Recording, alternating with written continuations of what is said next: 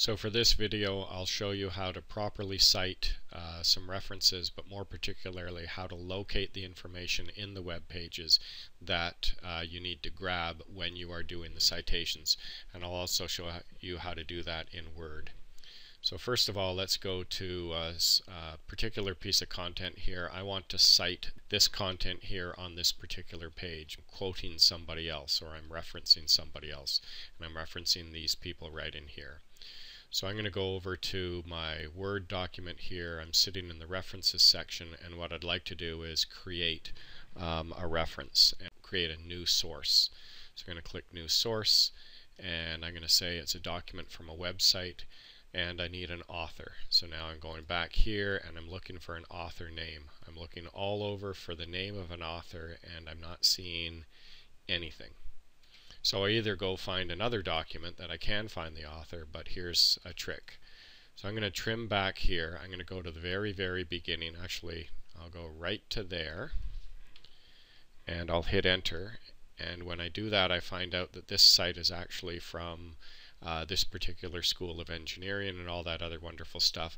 So that's great. I know where the organization is, but I don't know who the author is. So I'll copy this information here, and then I'll go over to this. That's not the author, but the name of the website is, or the person that produced it, the name of the website would be that School of Engineering. I still need the author's name. So let's go back to here, and let's go back to where we are. I need an author for this. I need a human for this. So I'm going to do the same trick, which is called trimming away the back end of the URL. So I'll trim down to there, and I'll hit enter, and it looks like this particular website right here is owned and operated by this person. So I'll grab that person's name, and I'll go back into my Word doc here, and now I know who the author is. So I'll go bang on that. Name of the web page. Okay, no sweat. We'll go back over to here. Let's go back to that original document, which was right here. And the name of the web page, I don't know, I guess you could pick probably this would be the name. I think that's probably, if we click on that, you can see that that's kind of the name of the website, I would say. So the name of the web page is this thing right here. So we'll copy that, and we'll go into here. The name of the web page, bang. Production company, I guess if you wanted to, you could say that it was the University of Washington, St. Louis. It's 2015. Is it 2015? 2016? And we'll go...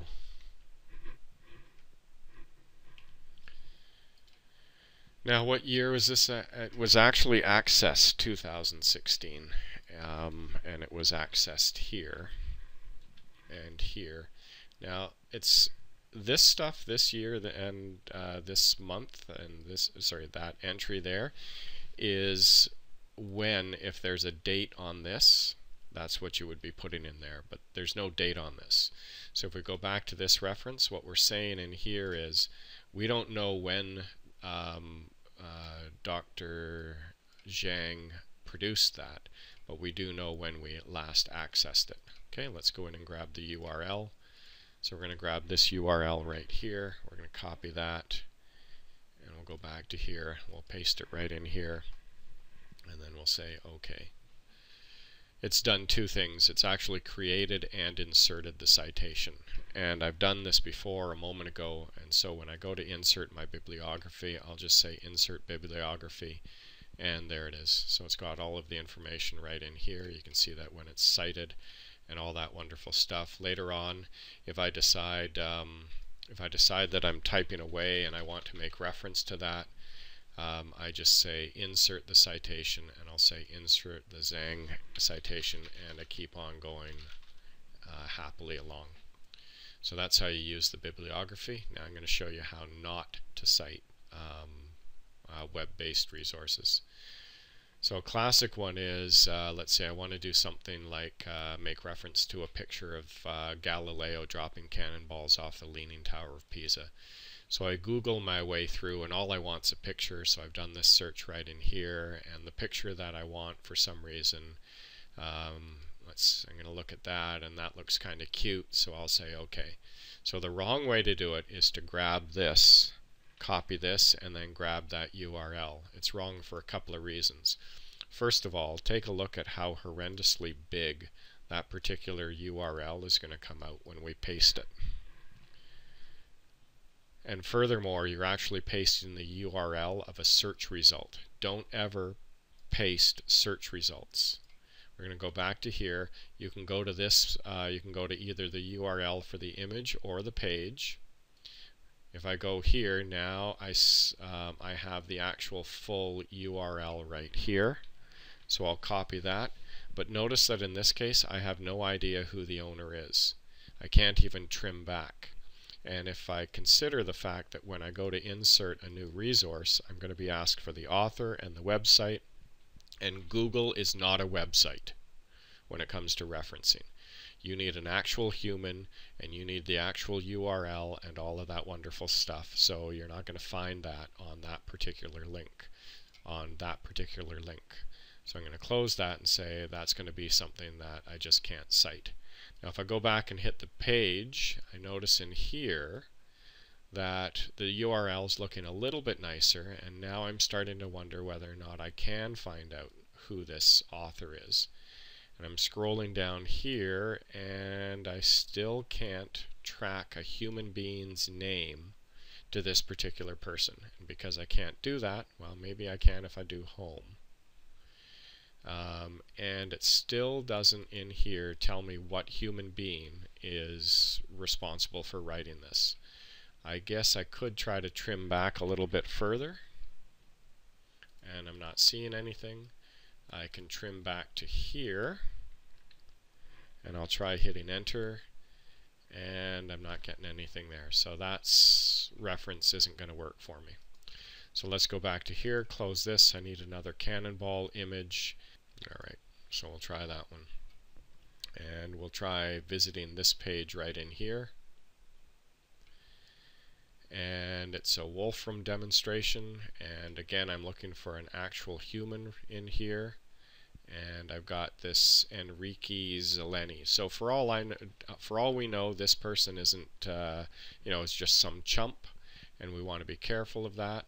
So we're going to go back and we're going to close this. Before I go any further, how do we know that our previous buddy wasn't a chump? Well, our previous buddy worked at the Washington University in St. Louis. And that's legit for us. Whereas that previous person, we don't know whether or not this person's legit. It's a .com site, so we're going to say probably not. Let's go back up to here. That used to work, but it's not working anymore these days. So I'll go and do an advanced search. I'm still looking for Cannonball Pisa, but I would only like to search in anything that ends in edu. So we'll do an advanced search on that. And now we're getting edu-based sites. So I'll click on here and I'll say yes, I'd like that picture. So there's my URL. But more particularly, I can see that it's coming from Stanford University. Where exactly? I'll start trimming back. So I'll delete that, hit enter.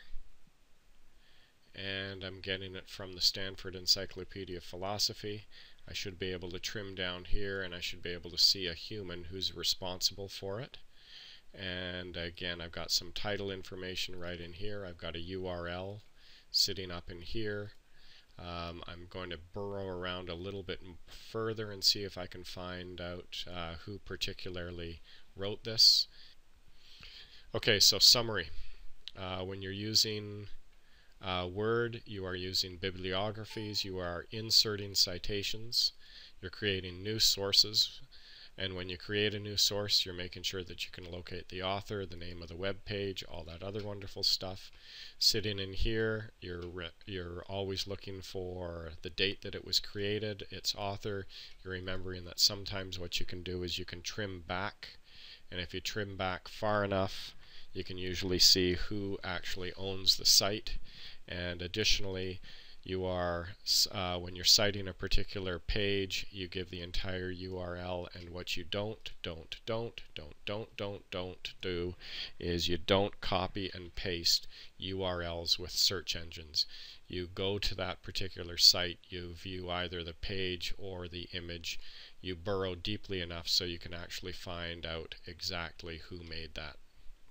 And what was the other last review?